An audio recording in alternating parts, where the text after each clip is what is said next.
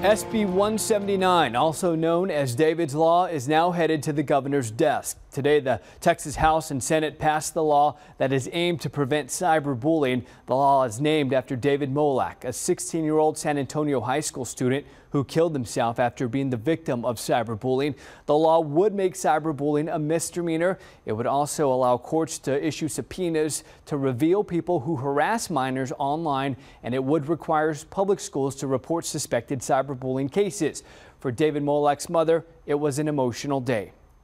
It's definitely very bittersweet for us. We've worked so hard in trying to get this law passed, and for us it was making something really strong that would protect other children and families from what we went through.